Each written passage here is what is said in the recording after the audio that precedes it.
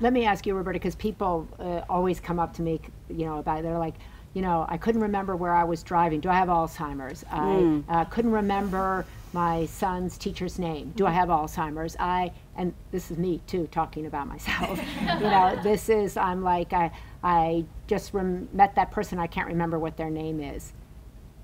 There's so much fear in this space. How do we let people know what is normal aging and what is something we should be concerned about in ourselves and or someone we love? It's a good question, because so oftentimes we're told, oh, it's just aging. Right. Right? It's stress. It's stress. You need a vacation. Yeah. So I think a good metric is it interfering with your daily life? Right? In your daily life, are you able to be independent? Right? Balance your checkbook, remember your appointments, create strategies that keep, kind of the reminders. When it's no longer possible, where you now need more and more assistance in these activities of your daily life, that's a concern. Right? I think we've ratcheted up, the information flow to overdrive in our world. So there's the question of how much is basically just way too much information to encode in short-term memory.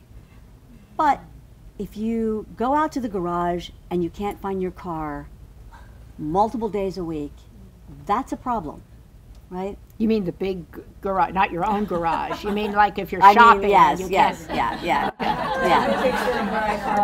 If you can't find it in your own garage, that's a big problem. But if you can't find it in the West Side Pavilion, that's a problem. Because I have a I can remember where I parked my car in the garage. So part of what I do, right, is because everything looks the same, right? So I park at LAX all the time. Right. Every single terminal parking lot looks the same. Right. So part of what I do is I'm now very conscious.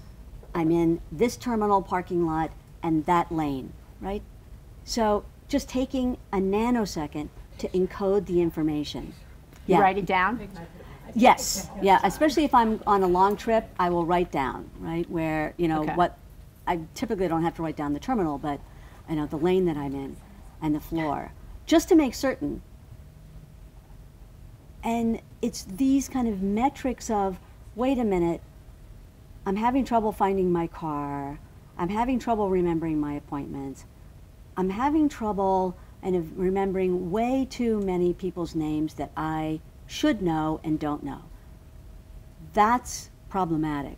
If you're not remembering somebody's name and you meet hundreds of people in the week, you're not going to. That's why we wear name tags. Right. So that everybody's like, on the other hand, I'm glad you remembered me, right, from when you interviewed me a number of years ago. Yeah. I'm good. Yeah, you're good. You're good. I'm good here. Yeah. Okay. So I think the metric of, are you able to continue your daily life, factoring in that we are running on overdrive and way too fast for way too long for way too many of us.